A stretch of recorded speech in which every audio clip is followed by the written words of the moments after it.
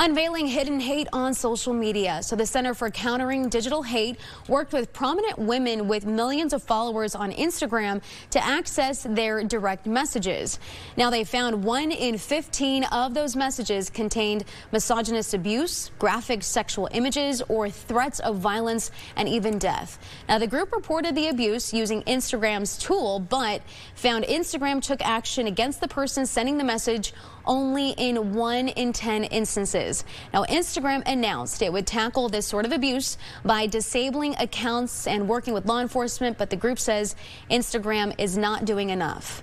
You are compounding the harm done to those women, because in the moment you're telling them, if you reach out your hand for help, we will reach back and take it. And what's actually happening is they're gaslighting those women.